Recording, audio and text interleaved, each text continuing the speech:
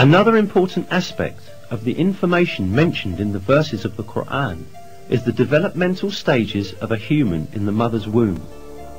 It is stated in the verses that in the mother's womb, first the bones develop, and then the muscles form which wrap around these bones.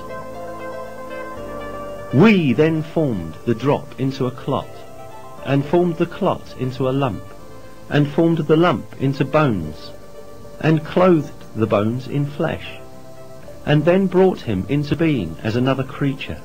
Blessed be God, the best of creators.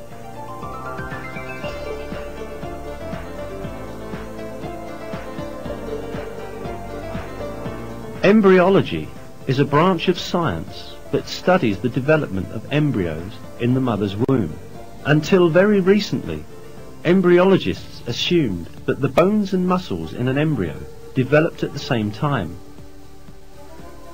For this reason, for a long time, some people claimed that these verses were in conflict with science.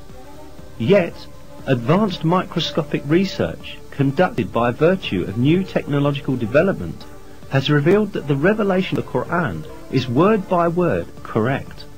These examinations at the microscope level showed that the development inside the mother's womb takes place in just the way it is described in the verses.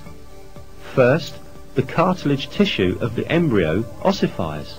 Then, muscular cells that are selected from among the tissue around the bones come together and wrap around these bones. This event is described in a scientific publication with the following words.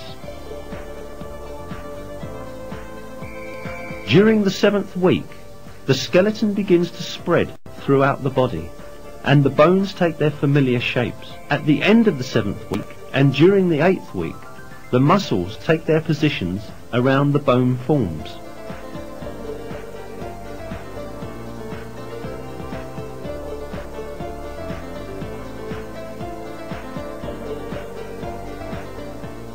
In short, man's developmental stages, as they are described in the Quran, are in perfect harmony with the findings of modern embryology.